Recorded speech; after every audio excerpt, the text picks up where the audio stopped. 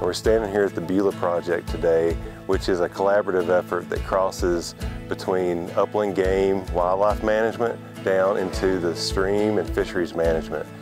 This has included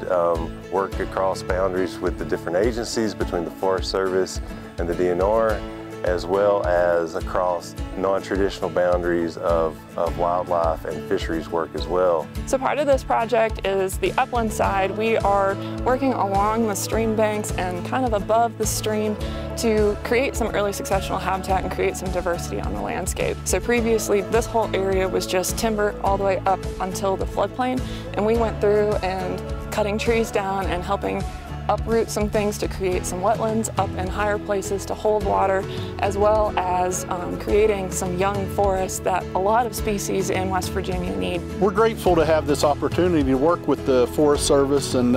work with our game management folks to improve lots of different types of habitat here, not just for the brook trout in the stream, but for all the game and non-game animals in the riparian zone and the upslope areas. So the goal here was to take an area, a riparian area, and moving up into the forest,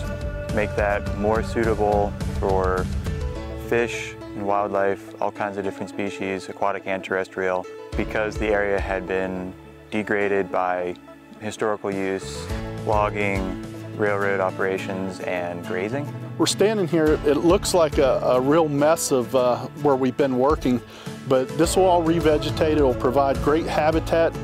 for upland game species over time, and eventually the habitat in the stream will be restored to a point where you won't even notice anything had been disturbed here.